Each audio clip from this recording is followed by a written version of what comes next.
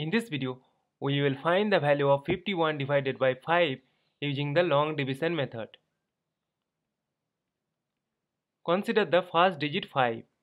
We know that 5 times 1 is 5. Subtract, we get 0. As 5 cannot go into 0, so we will bring down this number 1 here. As there is no meaning of zeros on the left, so we will remove it. As we have brought down the number 1, we need to divide it by 5. And we know that 5 times 0 is 0. Subtract, we get 1. But in this case, we need to put a decimal here so that we can write 1 0. Now 5 times 2 is 10. Now subtract, we get 0. As there is no number to bring down here and we have obtained the number 0, so we will stop. Therefore, 51 divided by 5 is equal to 10.2. And this is our final answer.